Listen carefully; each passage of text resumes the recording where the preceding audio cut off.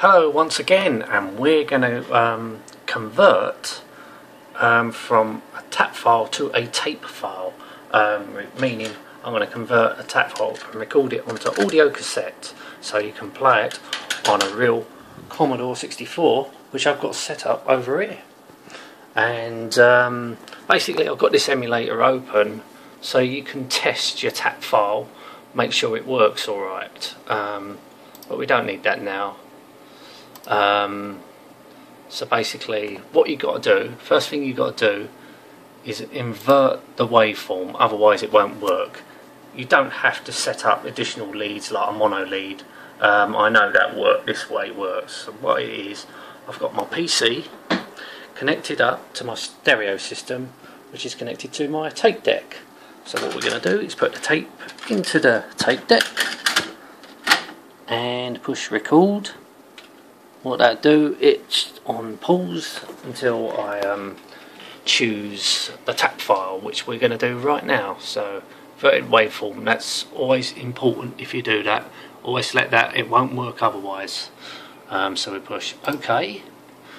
So then we'll find a tap file. Got so many to select from. I know some of them work, well they all work actually, what I've tested so far.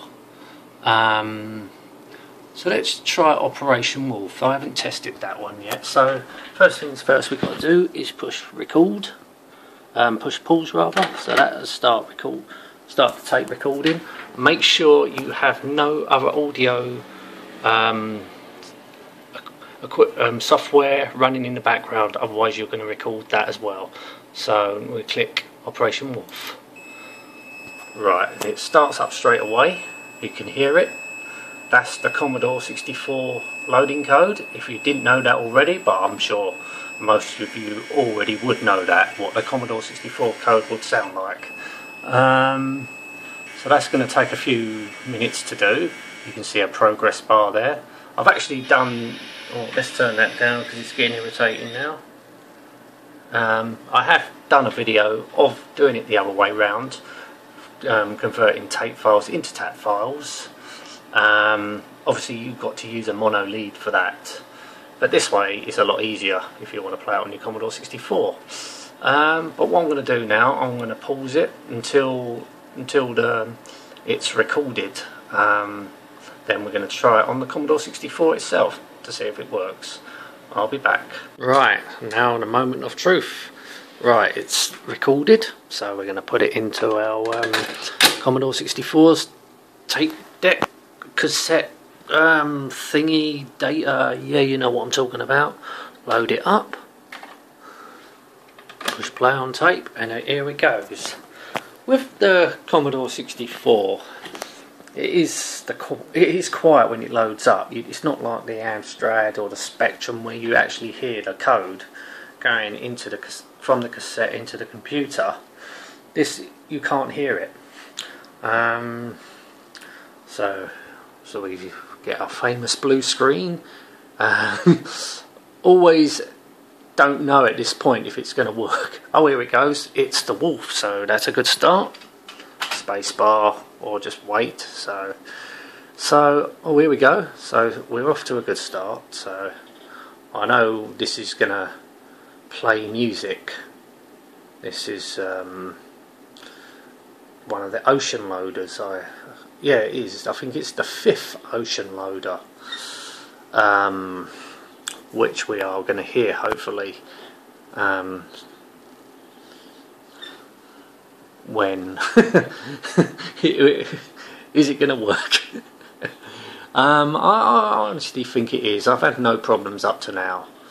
The only reason why it won't work is if the tape image itself is not good, and I've had that a couple of times where the tape image is no good. Here it goes, we're hearing the music. Yes. So next thing it's going to do is draw the picture. Yeah, I've done this with the Amstrad, like loaded from its software to the Amstrad. That works. No palaver, just like this. I don't know who said who needs a mono lead. I know you do in the other way. Here comes the picture. So yeah, so far so good.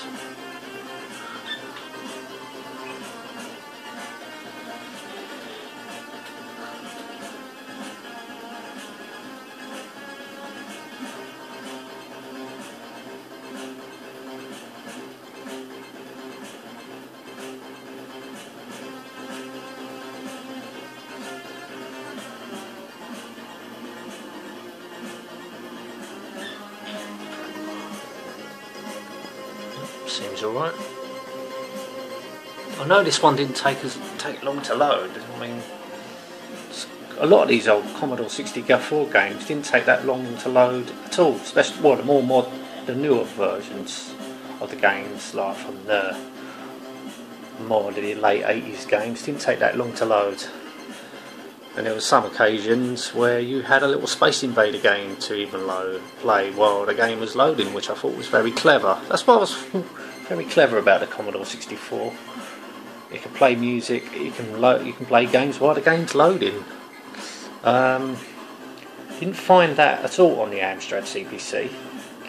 Don't know, perhaps different coding programmers, how they code the games to load, I guess. I don't know. I don't know nothing about programming.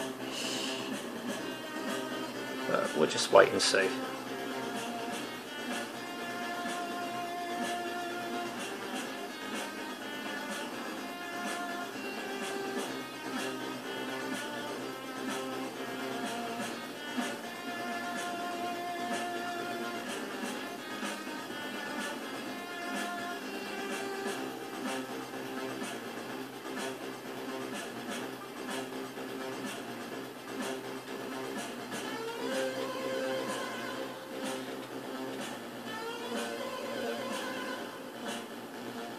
Oh, I think you're supposed to do that.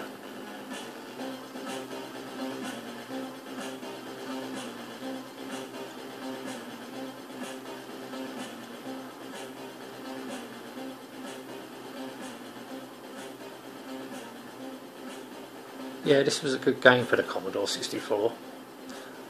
Well, I'm not talking about games because I'm not reviewing any games.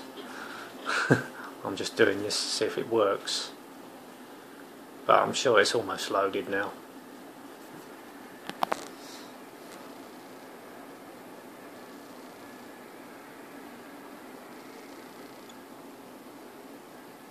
It all goes quiet for a little while.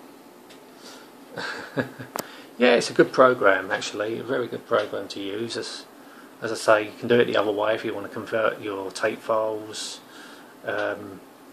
into tap files, so you can use on an emulator. Or it's better to have it as a disk file because it takes quicker to load. It's quicker to load. But yeah, it's a good piece of software. It's just called AudioTap. Yes, and it's worked. Look at that. That's fantastic, isn't it? So yep, that's let's just push F1, F3 for joystick import 2. It's going to be difficult to play with one hand. Right, push fire. Yeah.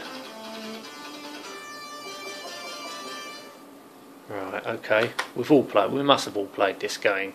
It was better with mouse. Yes, it works. Fantastic. Right, okay. I'll leave it there. Ooh, we don't want to see that, do we? Hate that reflection. Hate plasma screen's reflections. Anyway, it works, so that would be using AudioTap. Good piece of software. I would recommend it if you want to do that. Anyway, thank you so much for watching. Till next time, and goodbye.